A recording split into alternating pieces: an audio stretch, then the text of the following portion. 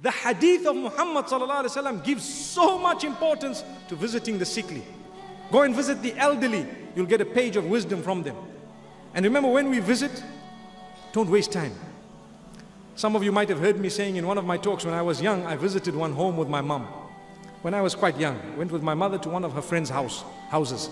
And I remember distinctly on the door there was a sticker.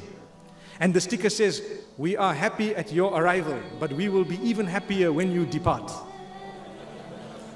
I looked at it and I said, whoa, this is telling us not to waste time.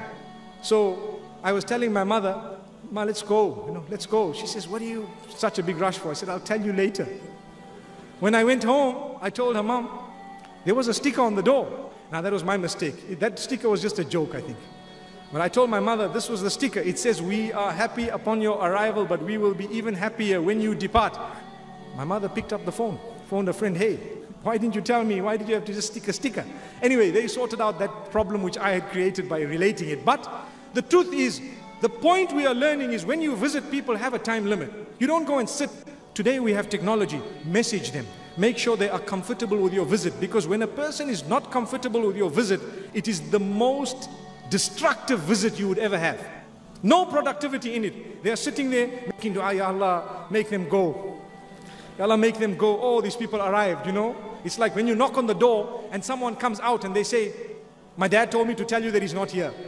Then you know that this means I'm not supposed to have been here at all. Lack of productivity. We've got technology, phone them. "I'd like to come. Is it convenient for me to visit you?" They'll tell you, "No, perhaps come tomorrow, come the next day. I'm not going to manage." "Okay, so let's make it for next week." "Okay, fine, no problem." You've agreed. And when we visit, you don't sit whole day that people want to sleep and you're still sitting there. No, go away. I would prefer to have a short visit in a way that they tell you, "We want you to come back," and they really mean it, than for them to say, "Oh, we can't wait for you to come back," but they're meaning, "Get out." Allahu Akbar. We don't want that.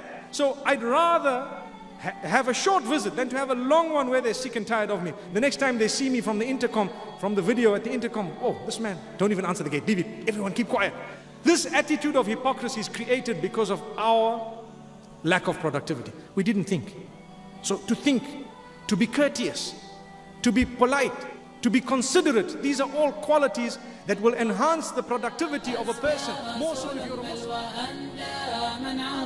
وخليل رب الناس في العلياء هذا البليغ محمد بفصاحة عظمى ولم يقرأ حروف هجاء أزكى رسول بل وأندى من عطى وخليل رب الناس في العلياء هذا البليغ محمد بفصاحة عظمى ولم يقرأ حروف هجاء هذا الذي ما قال يوما